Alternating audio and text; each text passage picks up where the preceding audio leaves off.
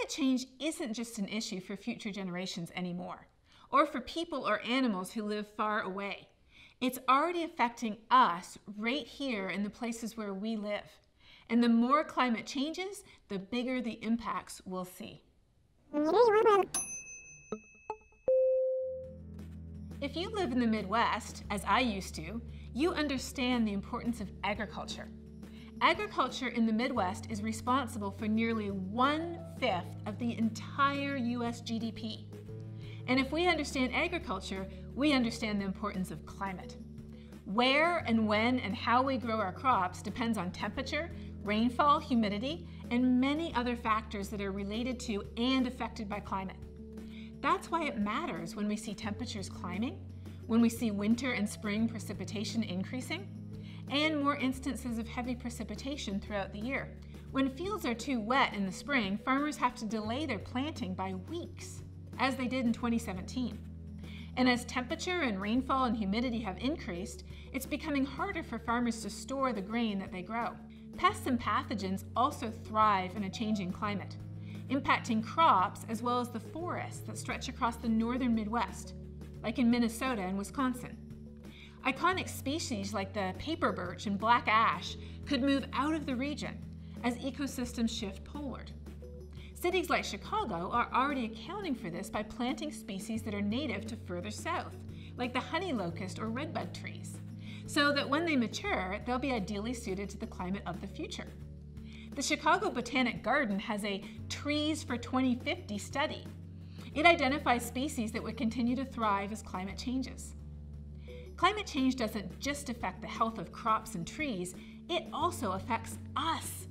As it gets warmer, it's likely that the risk of poor air quality days and extreme heat waves will increase, and the pollen season is already getting longer. Climate change is also increasing flood risk in many areas throughout the Midwest.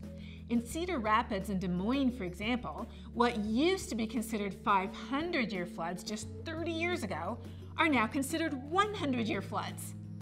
Across the region, it's estimated it will cost nearly $500 million to adapt urban stormwater systems to the much more frequent and severe storms expected over this century. But it isn't just a future issue. In 2014, Farmers Insurance led a lawsuit against the Water District of Greater Chicago after an epic rainstorm the year before caused about $1 billion in damage across the region, a tab that was primarily picked up by the insurance companies. In the lawsuit, they said that local governments should have already acted to upgrade their stormwater facilities, since they knew heavy rain events were increasing and the drainage systems were aging and becoming even more vulnerable. The irony of it is, no one could say they didn't know, because I'd been part of a team that had quantified the impacts of climate change on Chicago just a few years before. The economic impacts of these changes are estimated to be in the billions of dollars. One study found that across the southern Midwest, economic losses could average about 5 to 10% of GDP by county, much of that driven by decreases in agricultural yields. The drops in crop yields are estimated to average over 20 to 30% across much of Missouri, southern Illinois, and Iowa, and 10 to 20% across northern Illinois, Iowa, and Ohio. Cities, rural areas, even tribal nations, all of these are vulnerable because we all depend on the natural resources the Midwest supplies. If you live in the northern Great Plains, you know that water is the lifeblood of the region. Even small changes in annual snow and rainfall totals can have big impacts downstream. As temperatures warm, more precipitation is likely to fall as rain and less as snow. Under a higher scenario where carbon emissions continue to climb throughout the century, the amount of snow across western Wyoming and western Montana, for example, could decline by 25 to 40%. One of the crown jewels in this region is Montana's Glacier National Park. But unfortunately, this will likely become the park formerly known as Glacier within a matter of decades. It took me by surprise when a colleague first told me a few years ago that their family was going to the park for their summer vacation. Why, I said. To see the glaciers before they were gone, he replied. At the beginning of the 20th century, the park boasted 150 glaciers. Today, only 25 remain. 2/3 of the ice that's been lost is the direct result of warmer temperatures. And when these glaciers are gone, they will be gone forever in human terms. So now, many of my colleagues have done the same trip. Climate scientists making a pilgrimage to see a UNESCO World Heritage Site before it's lost. Across the entire northern Great Plains region, warming has already led to shorter snow seasons, lower summer stream flow, and higher water temperatures. This is affecting the region's wildlife and the local economies that depend on the tourism revenue from recreational activities, like skiing, snowmobiling, fishing, and hunting too. It could be impacted since many of the nation's waterfowl rely on prairie potholes. These are seasonal wetlands and very shallow lakes in the northern Great Plains region that they use as breeding grounds. As temperatures rise, evaporation increases and the lakes dry up faster and earlier in the year, potentially before the ducklings and the goslings that hatch there in the spring have time to mature. The Great Plains, from north to south, is characterized by its natural patterns of drought and flood. But today, these natural swings are being amplified, like the major flooding that occurred in 2011 that was immediately followed by severe drought in 2012. As the previous U.S. National Climate Assessment concludes, this represents new and unprecedented variability that is likely to become more common in a warmer world. The good news is that agriculture in the Northern Plains is benefiting from longer growing seasons and higher CO2 levels. Farmers in North Dakota can now grow corn and soybeans in areas that were previously too cold to plant them.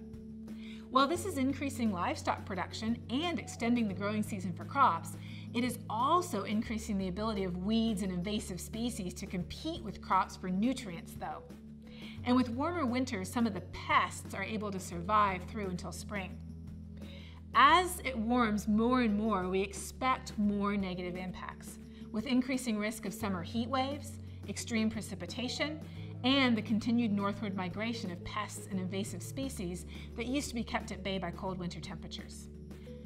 The bottom line is we care about a changing climate because it's loading the dice against us.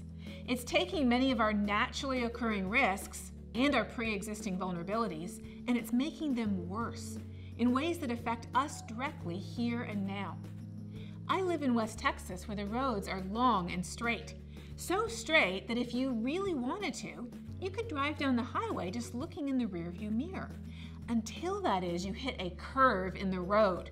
If you are not looking up ahead, you'll miss the curve and boom, you're off the road. What does this have to do with climate? The same principle applies. The information that we use to plan for our future is crucial.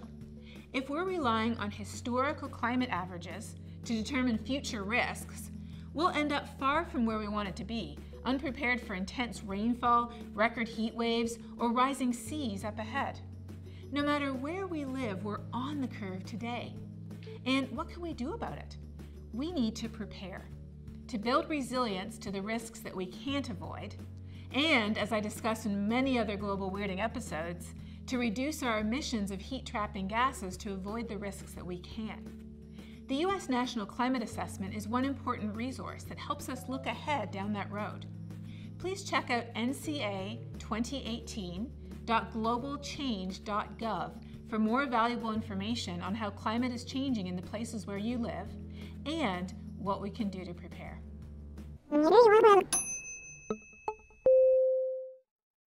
Thanks for watching Global Weirding. This episode was brought to you in part by Citizens Climate Lobby. If you have any questions about climate versus weather, let us know during one of our Facebook Live Q&As. And please be sure to check out globalweirdingseries.com for more episodes. See you next time.